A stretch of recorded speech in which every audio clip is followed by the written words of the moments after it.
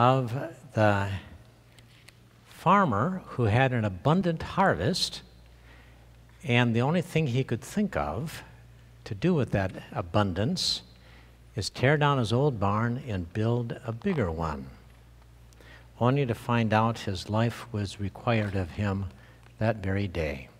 So we'll see what that means for us. It's good to see you here. We have a number of women at the women's meeting conference that has been at the Ramada Conference Center. But I'm glad to see you. Let us prepare our hearts for worship through the brief order of confession and forgiveness. It's on page 3 of your bulletin.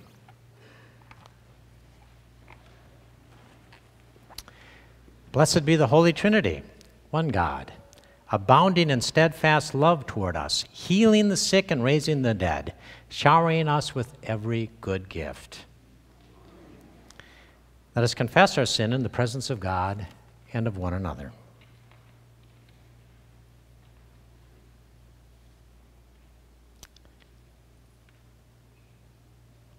Just and gracious God, we come to you for healing and life. Our sins hurt others and diminish us. We confess them to you. Our lives bear the scars of sin. We bring these also to you. Show us your mercy, O God. Bind up our wounds, forgive us our sins, and free us to love for the sake of Jesus Christ, our Savior. Amen.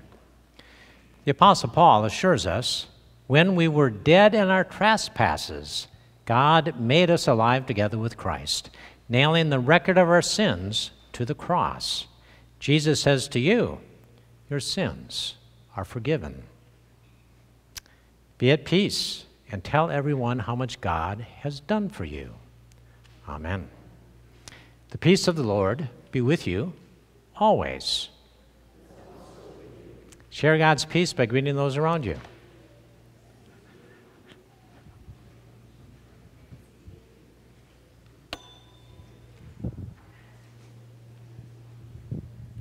Watch this, Nate.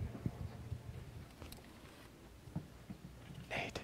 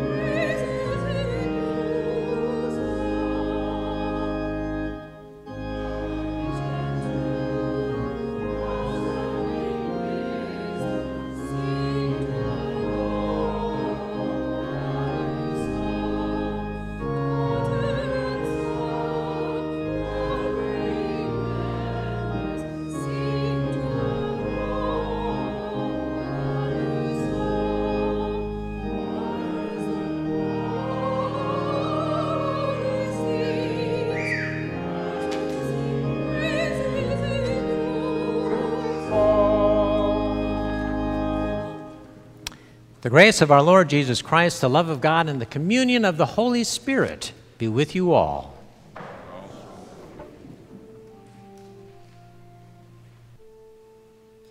In peace, let us pray to the Lord.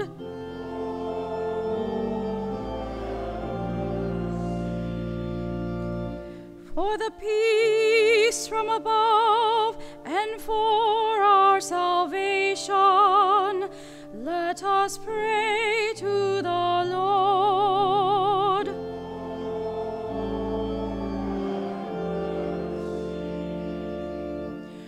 For the peace of the whole world, for the well-being of the Church of God, and for the unity of all, let us pray to the Lord.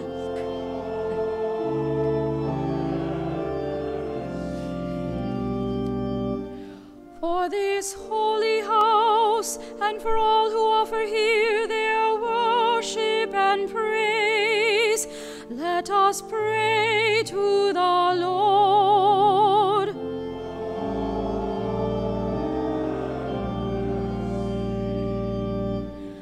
Help, save, comfort, and defend us, gracious Lord.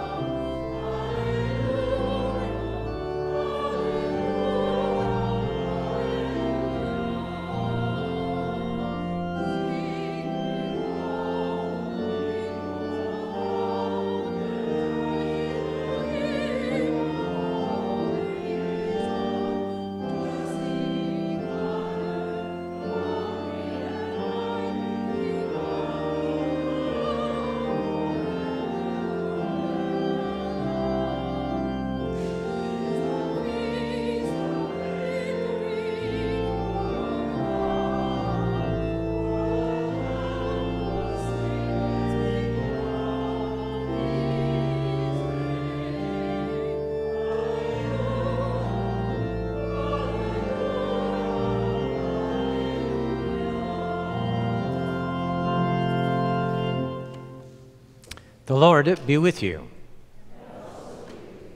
Benevolent God, you are the source, the guide, and the goal of our lives. Teach us to love what is worth loving, to reject what is offensive to you, and to treasure what is precious in your sight. Through Jesus Christ, our Savior and Lord. Amen.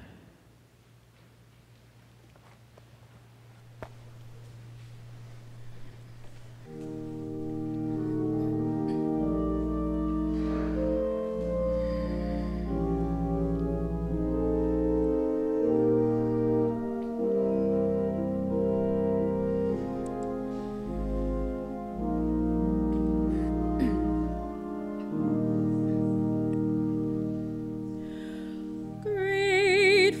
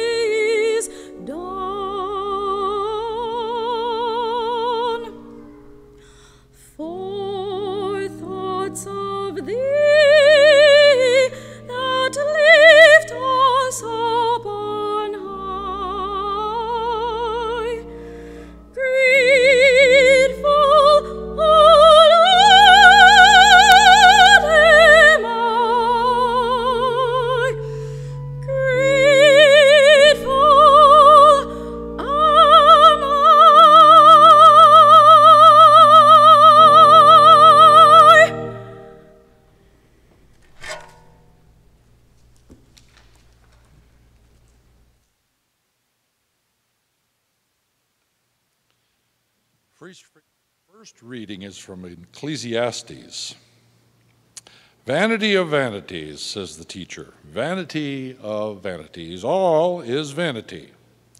I, the teacher, when king over Israel in Jerusalem, applied my mind to seek and to search out by wisdom all that is done under heaven. It is an unhappy business that God has given to human beings to be busy with.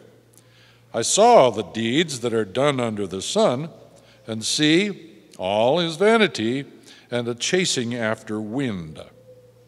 I hated all my toil in which I had toiled under the sun, seeing that I must leave it to those who come after me.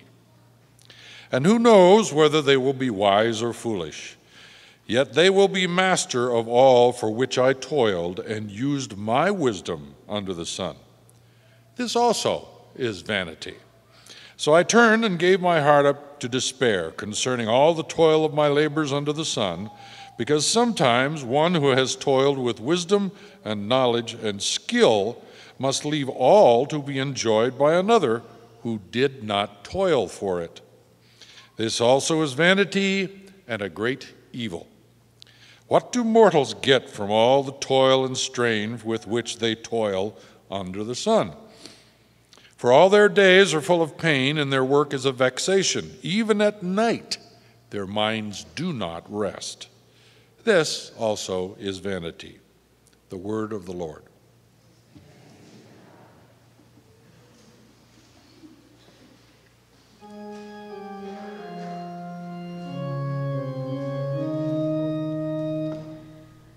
Hear this, all you peoples.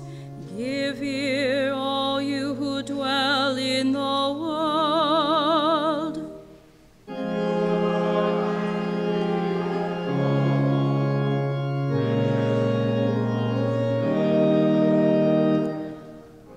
My mouth shall speak of wisdom, and my heart shall meditate on understanding.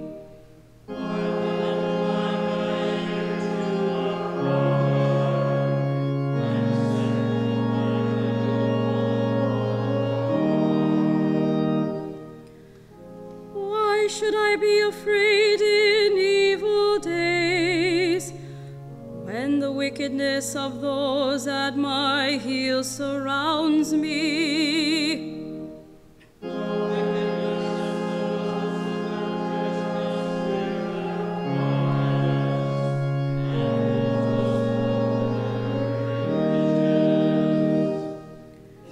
One can never redeem another, or give to God the ransom for another's life.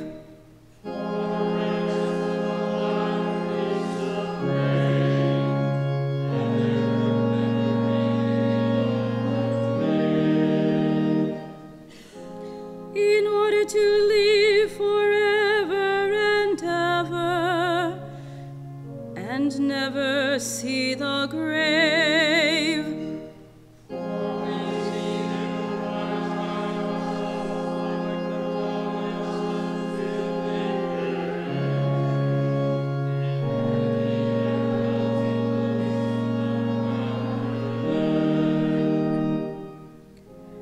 Their graves shall be their homes forever, their dwelling places from generation to generation, though they had named lands after themselves.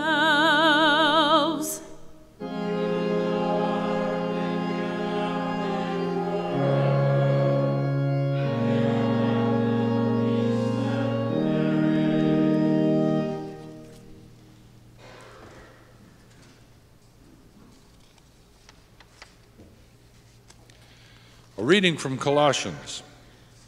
So, if you have been raised with Christ, seek the things that are above, where Christ is, seated at the right hand of God. Set your minds on things that are above, not on things that are on earth. For you have died, and your life is hidden with Christ in God. When Christ, who is your life, is revealed, Then you also will be revealed with him in glory. Put to death, therefore, whatever in you is earthly: fornication, impurity, passion, evil desire, and greed, which is idolatry. On account of these, the wrath of God is coming on those who are disobedient. These are the ways you also once followed when you were living that life. But now you must get rid of all such things: anger, wrath, malice, slander, and abusive language from your mouth. Do not lie to one another, seeing that you have stripped off the old self with its practices and have clothed yourselves with the new self, which is being renewed in knowledge according to the image of its creator. In that renewal there is no longer Greek and Jew, circumcised and uncircumcised, barbarian, Scythian, slave and free, but Christ is all and in all. The word of the Lord.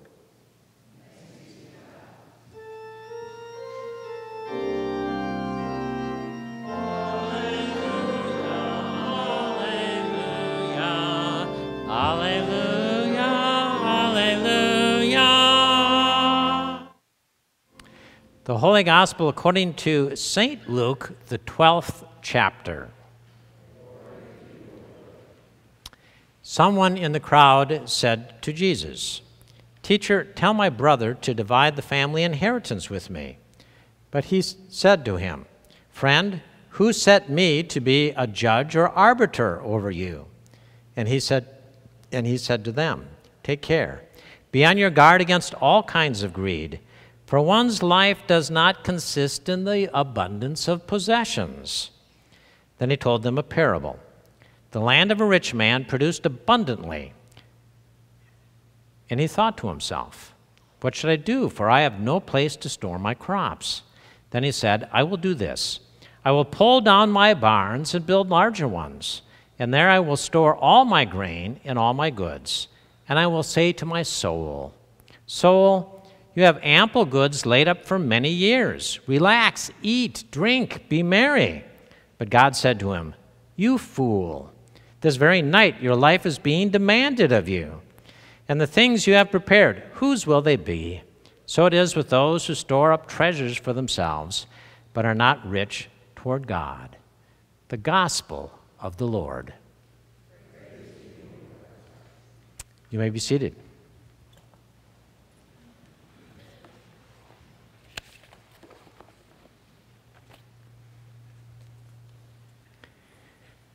Grace and peace to you from God our Father and our Lord and Savior, Jesus Christ. Amen.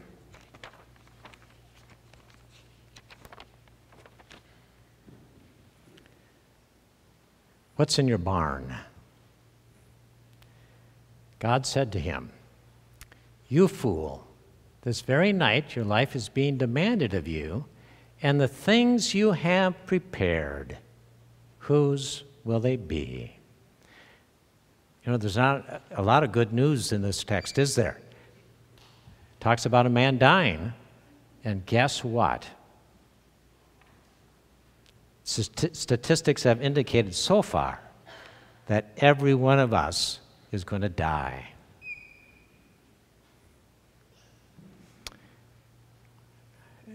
Basically, God is saying to the man, "I have been generous to you. Have you used what I have given you well?" And God says to us, "I have been generous to you. Have you used what I have given you? Have you used it well?"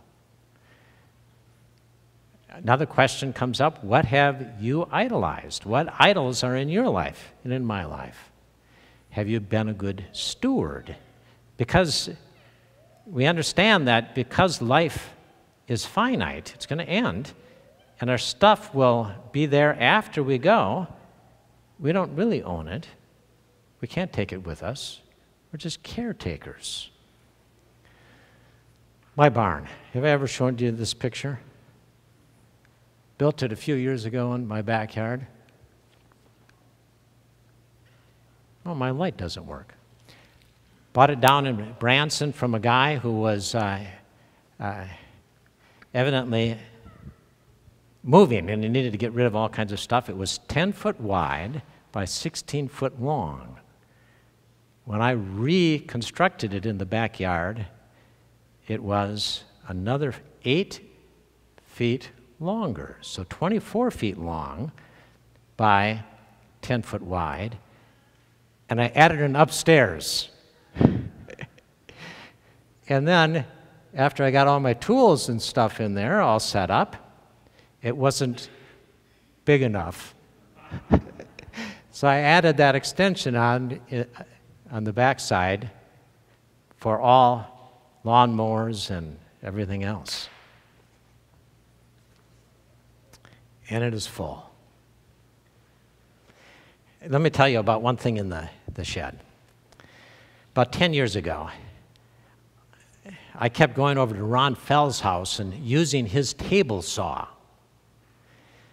And finally, Ron says to me, "Dan, why don't you take my saw home with you? You use it, and I don't." I said, "Ron, really?" I said, "Why don't you give it to your kids?" He goes, "They won't use it. Take it." And I did, and now that sits in my shed. Big, old, heavy Craftsman table saw. And this past week, I've been having trouble with the motor. It keeps, every time I turn on the saw, it throws a breaker. So I figured the motor's bad. So I brought the motor in, and when I went to pick it up, the older gentleman, a good Christian layman, says to me, "That is a fine motor." You see, I had been thinking, oh, now's my time to buy a new table saw. And he goes, "Now that is a fine motor." I took it all apart. And he said, if I would have replaced anything, bearing, bushing, or anything, I would have done harm to it. That is a fine motor. You'll never find a motor like that again. And he treasured it. He acted as though it was a treasure. And I'm going, oh boy, I better be a better steward of that saw than I am. And I said, well, what was the problem then? He said, it's not the motor. That'll be $82. It happened to be the switch. See, the motor has a switch on it, but it plugs into a switch on the table saw. And that switch was going bad, so I had to fiddle around with that and clean it up, and now it runs like a charm. Ron did the right thing. He knows stewardship. I'm done using this thing. Let me give it to someone who uses it. Now, Ron will never come back and say, Dan, I'd like my saw back. But if he did, I'd expect him to ask me 2 questions. Did you use it? Did you use it well? Second one would be, you know, it never belonged to you.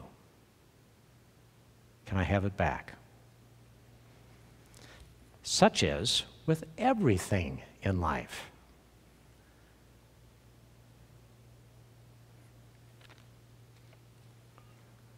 I think my battery went dead. Luke, I think my battery went dead. Okay. Our problem is, the man's problem in this text was idolatry. And idolatry gets an abundant harvest. What should I do with it? I'll tear down my barn, build a bigger barn.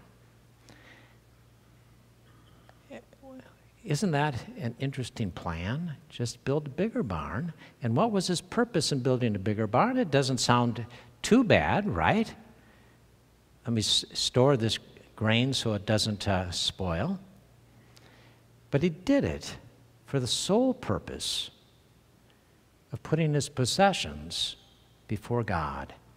Because he does some soul talk here. Talks to his soul. his psyche, his very self.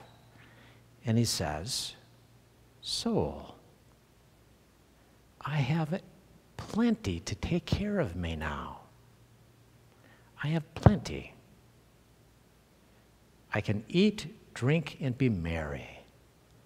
He found comfort and security. Martin Luther, the problem with idolatry is that it is valuing something more than you value God, putting something before God, finding comfort, hope, and security in something other than God. This man idolized his possessions.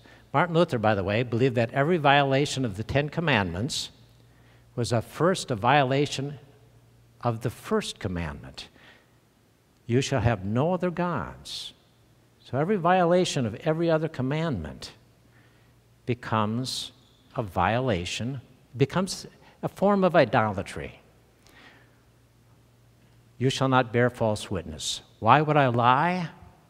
Because I want something so bad that I'm willing to put it before God and what God wants me to do.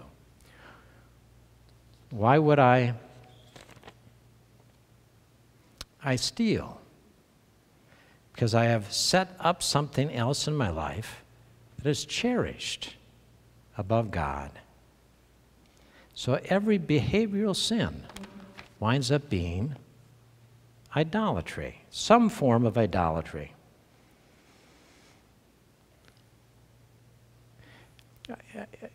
Tim Keller, among others, this is all over the internet, Dick Kaufman, Dick Keyes, Jack Miller,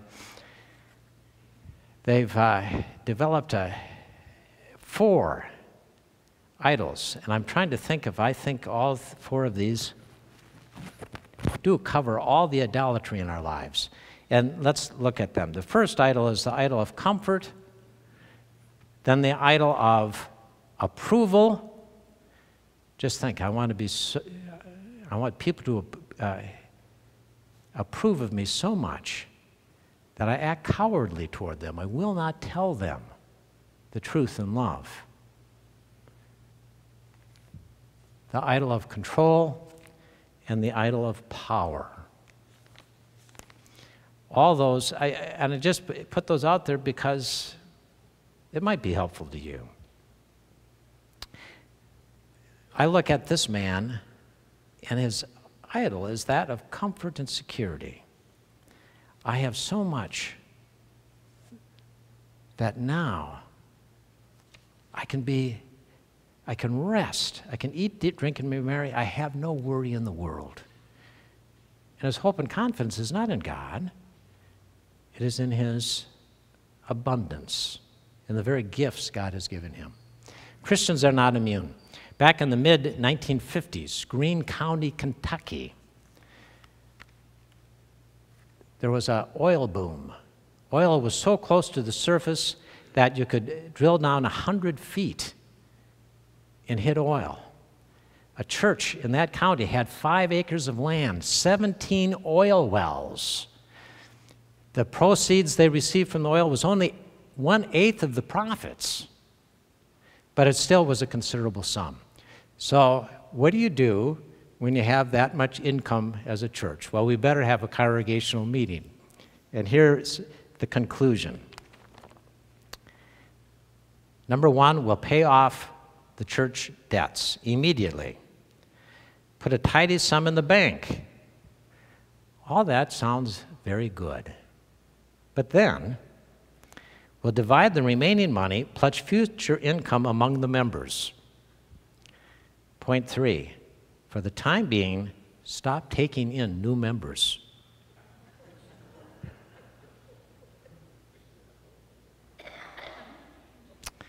There's something about money and possessions that can even cause a church to lose sight of its priorities. What is the number 1 thing that we're supposed to do when it comes to doing something or even using money?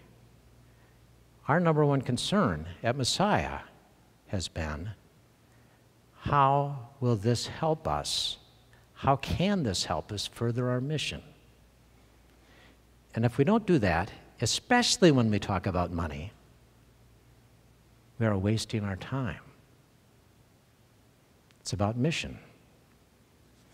So, is there any help for us? Give. We're supposed to be a generous giving people. God's people are generous giving people. Survey was done, and they have found that people who do accumulate wealth and they do not give, they wind up being unhappy,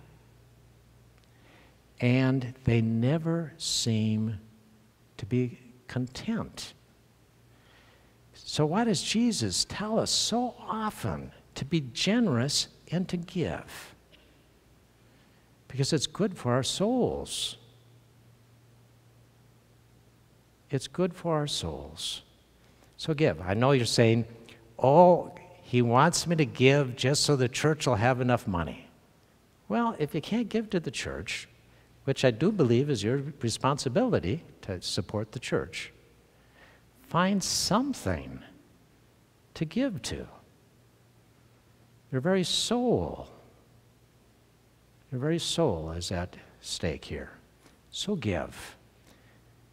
Realize God's abundance. Be thankful, as Dawn sang. Be grateful. Give. And then remember God's gift to us.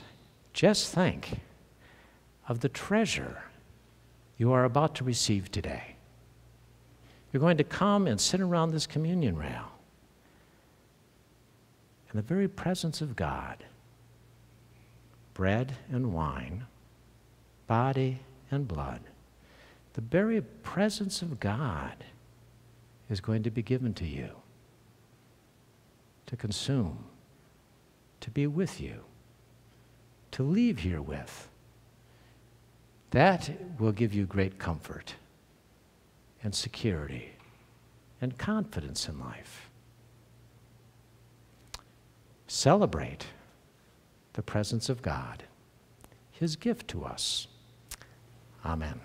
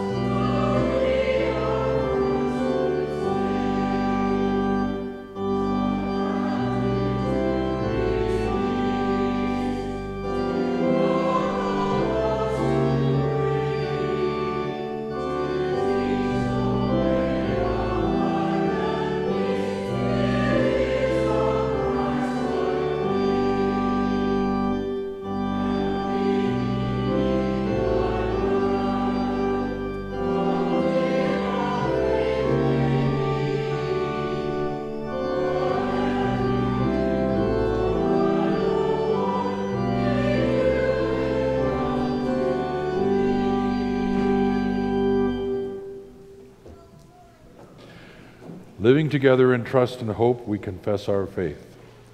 I believe in God the Father Almighty, creator of heaven and earth. I believe in Jesus Christ, God's only Son, our Lord, who was conceived by the Holy Spirit, born of the Virgin Mary, suffered under Pontius Pilate, was crucified, died, and was buried. He descended to the dead. On the third day he rose again. He ascended into heaven, ascended at the right hand of the Father, and he will come to judge the living and the dead. I believe in the Holy Spirit, the Holy Catholic Church, the communion of saints, the resurrection of sins, the resurrection of the body, and the life everlasting. Amen.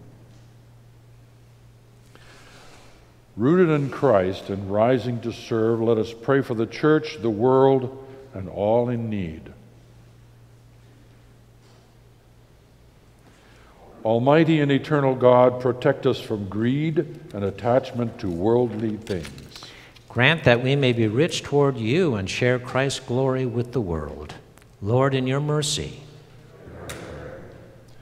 Guard your creation against greed and overconsumption.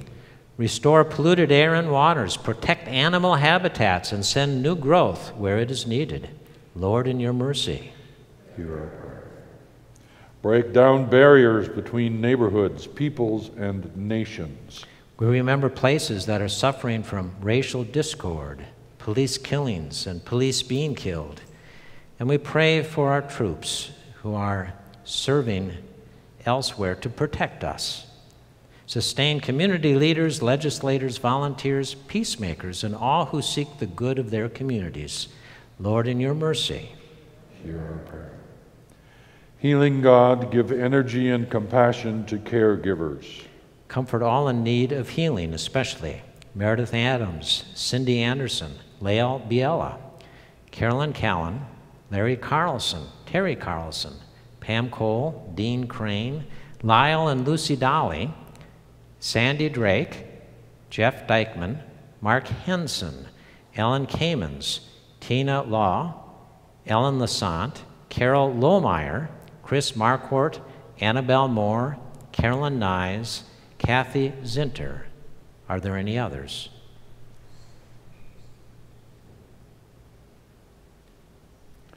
God of hope, we rejoice in the resurrection. We pray that you comfort those who mourn. Lord, in your mercy. Hear our prayer.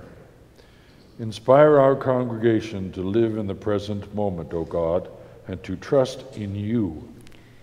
In committee meetings, classrooms, and all ministries, give us flexibility to follow where you lead. Lord, in your mercy. Hear our prayer. We lift our prayers to you, O God, trusting your promise to hear us through Jesus Christ our Lord. Amen.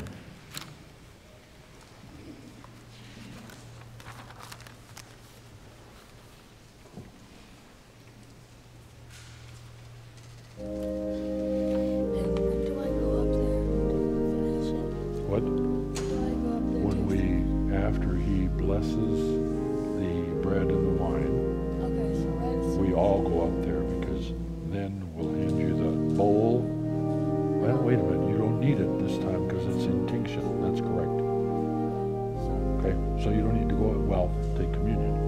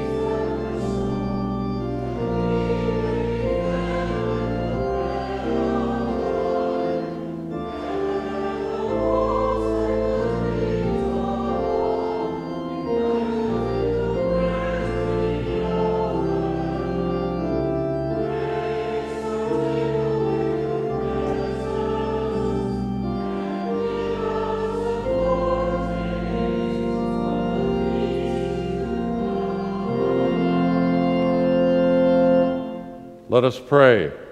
God of mercy and grace,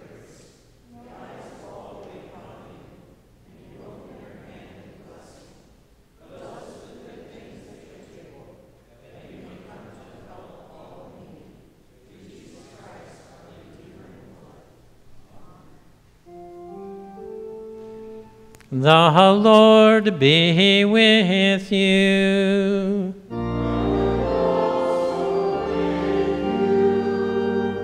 Lift up your hearts.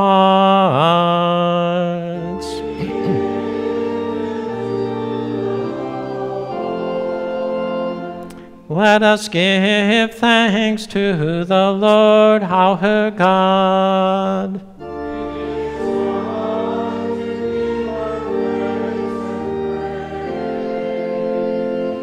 It is indeed right, our duty and our joy, that we should at all times and in all places give thanks and praise to you, almighty and merciful God, through our Savior, Jesus Christ.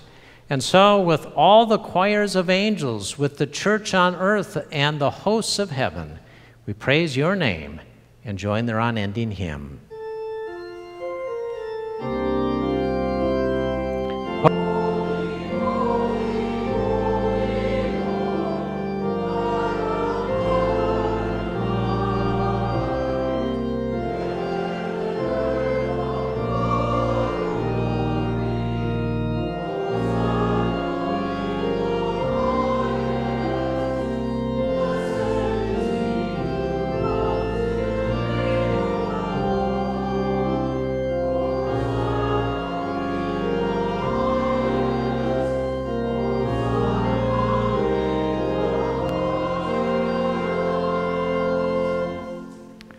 Holy God, our Maker, Redeemer, and Healer, in the harmonious world of your creation, the plants and animals, the seas and stars were whole and well in your praise. When sin had scarred the world, you sent your Son to heal our ills and to form us again into one. In the night in which he was betrayed, our Lord Jesus took bread, gave thanks, broke it, and gave it to his disciples, saying, "Take and eat. This is my body given for you. Do this for the remembrance of me."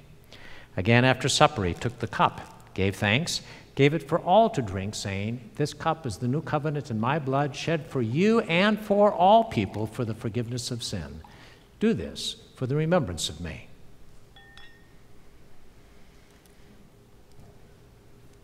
Remembering, therefore, his acts of healing, his body given up, and his victory over death, we await that day when all the peoples of the earth will come to the river to enjoy the tree of life. Send your Spirit upon us and this meal. As grain scattered on the hillside become one bread, so let your church be gathered from the ends of the earth, that all may be fed with the bread of life, your Son. Through him all glory and honor is yours, Almighty Father, with the Holy Spirit, in your holy church, both now and forever. Amen. Lord, remember us in your kingdom and teach us to pray. Our Father, who art in heaven, hallowed be thy name. Thy kingdom come, thy will be done, on earth as it is in heaven. Give us this day our daily bread, and forgive us our trespasses, as we forgive those who trespass against us. Lead us not into temptation, but deliver us from evil. For thine is the kingdom, the power, and the glory, forever and ever. Amen. All that is ready, our Lord invites us. Today we commune via intinction, which means you'll receive the bread, a wafer in your hand, hold on to it until the chalice comes by, and dip or intinct it into the chalice. Our Lord invites us. All are welcome. Please come. You may be seated.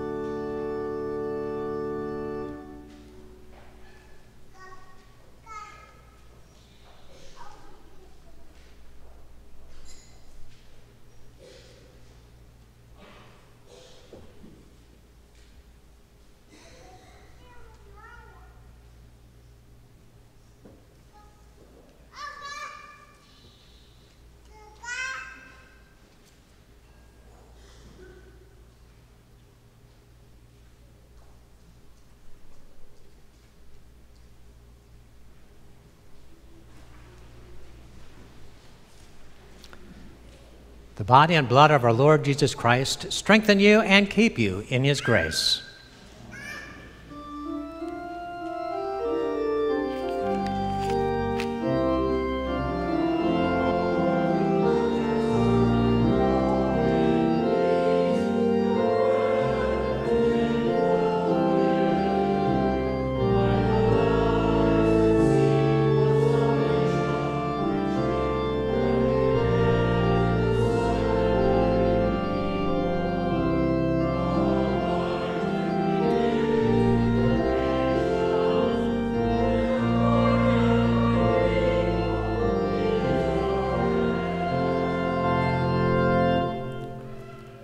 O God, as a mother comforts her child, so you comfort your people, carrying us in your arms and satisfying us with this food and drink, the body and blood of Christ.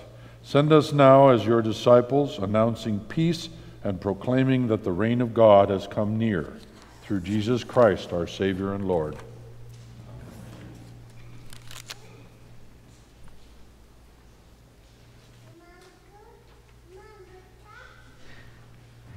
The only announcement I have is there is a potluck after the next service, so come. Then also read your messenger. Receive this benediction. The Lord bless you and keep you. The Lord make his face shine upon you and be gracious unto you. The Lord look upon you with favor and give you peace. Amen.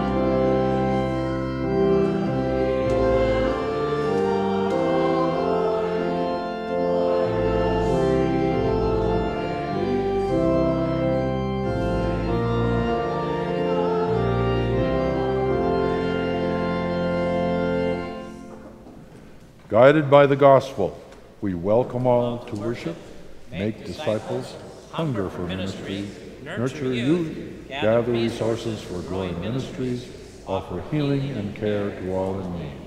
Go in peace. Remember the poor.